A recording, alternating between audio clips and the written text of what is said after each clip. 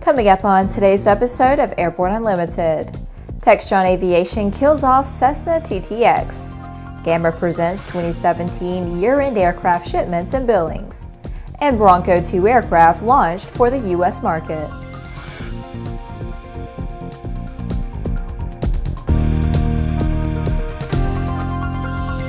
Hello, I'm Laura Hutson. It's February 23rd, and this is Airborne Unlimited. Textron Aviation has apparently ended production of the Cessna TTX airplane, though the company has not officially confirmed or denied that it has made the move, or even responded to our questions. A&M became aware of the situation following an email from a reader saying that all information about the airplane had been removed from the company's website, which a quick check on the internet confirmed. The scrubbing has been thorough, with a search of the TTX on the company's website returning no results. We sent an email to Textron Corporate Communications, which has not responded to our inquiry. The TTX began life as the Columbia 300, which had been derived from the Lancer ES-Kit aircraft. Cessna first marketed the TTX as the Corvallis TT in 2009. Cessna made several improvements to the airplane, which was rebranded the TTX and introduced at Sudden Fun in 2011. A Fiki package was added in 2012.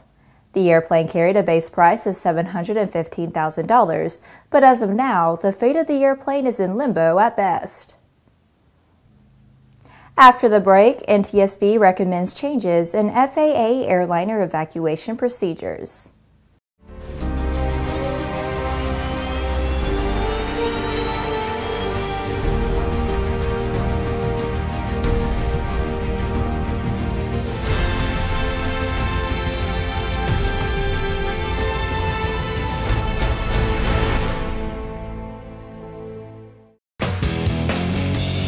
Based on the popular Sling 2 LSA, the Sling 4 was designed to be the most practical and desirable lightweight four-place experimental aircraft on the market. Find out more about this 115 horsepower turbocharged airplane at airplanefactory.com. Welcome back. If you have a story suggestion for Airborne Unlimited, Aero-TV, Airborne Unmanned, the AMA Drone Report, our website or podcast, just email to news-spy@aero-news.net. With so much news coming out of the aviation industry, we're summarizing some other interesting stories in a brief segment we call Around the Patch.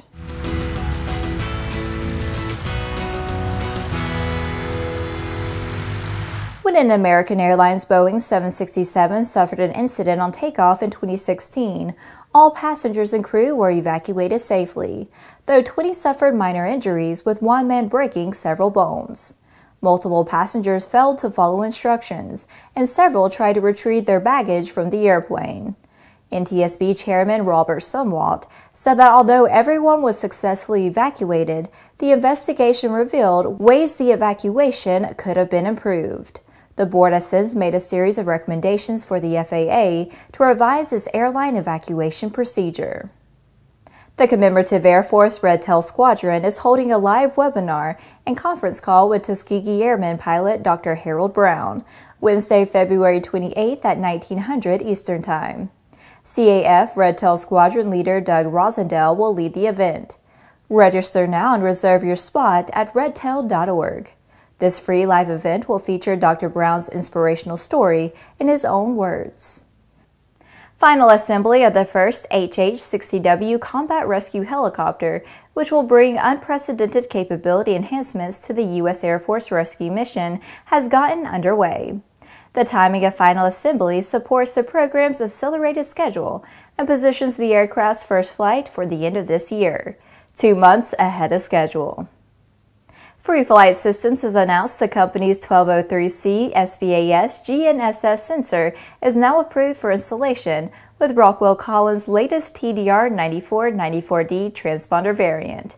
Rockwell Collins has received FAA approval of an approved model-less supplemental type certificate for ADS-B out installations across a wide range of Part 23 Class 3 and 4 aircraft, with an additional Part 25 certification coming later in 2018. Well, that's it for today's trip around the patch. Now let's move on to the rest of the news. GAMA has released 2017 year-end aircraft shipment and billing numbers at its annual State of the Industry press conference.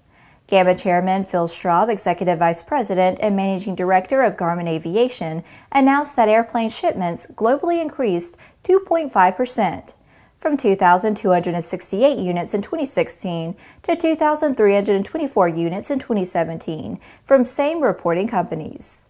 Conversely, airplane billings declined 4.2% from $21.1 billion to $20.2 billion. Worldwide rotorcraft shipments rose 7.5% from 861 units in 2016 to 926 units in 2017. Rotorcraft billings increased by 1.4% from $3.6 billion in 2016 to $3.7 billion in 2017. Notable from these numbers is that the rotorcraft segment stabilized after several years of declining deliveries. Piston rotorcraft experienced the largest increase of all segments, at 264 unit deliveries compared to 224 in 2016, a 17.9% increase. Business jet airplane deliveries grew slightly by 1.3%, rising from 667 to 676 units. Driving this growth are the several new aircraft models that entered into service in 2017. Turboprop deliveries slowed down to 563 airplanes compared to 582 deliveries in 2016, a 3.3% decline, while piston airplane shipments strengthened by 6.5% to 1,085 units. After these messages, Bronco 2 aircraft launched for the U.S. market. There's a difference between charting a steady course and pushing for the ceiling. And for nearly a century, Hartzell Propeller has been defining that difference. It's in our passion for engineering and research and our dedication to testing the limits of performance. We are built on honor. We are Hartzell Propeller. Sandia introduces the new SAI 340 Quattro TSO'd airspeed, attitude, altitude, and slip. With integral backup battery, safety never looked so good. See it now at www.sandia.aero. Welcome back. Bronco Combat Systems USA has introduced the Bronco 2 aircraft, which is a two-crew C-4 ISR and precision strike aircraft, capable of carrying a wide range of weapons, sensors and systems, and extended airborne mission operations. This aircraft is a real game changer for the warfighter. It is unique in that it has been designed specifically as a light attack and ISR platform from the onset, said Paramount Group International Chairman Ivor Ichikowicz. This is not simply an armed variant of a civilian crop duster or a modified training aircraft. Every inch of this aircraft is designed for purpose, specifically for the kind of asymmetrical warfare that sophisticated military forces are now being asked to conduct. These missions demand rapidly deployable hybrid ISR and close air support capabilities, for which no other platform has been specifically designed. This aircraft is a completely clean-sheet next-generation design, using the latest CATIA and digital design systems, specifically for digital production, said Dr. Paul Potgieter, the CEO of the Aerospace Development Corporation, which designed the aircraft. Well, that's our program for today. Remember that Airborne Unlimited is currently on our winter schedule and is streamed Monday, Wednesday, and Friday, alternating with Airborne Unmanned on Tuesday and the AMA Drone Report each Thursday. Additional breaking news bulletins may be posted for important stories that fall outside of our normal deadlines. If you're watching us on YouTube, please subscribe and do check us out on Facebook and Twitter. Get comprehensive real-time 24/7 coverage of the latest aviation and aerospace stories anytime at aero-news.net. Have a great weekend and see you Monday.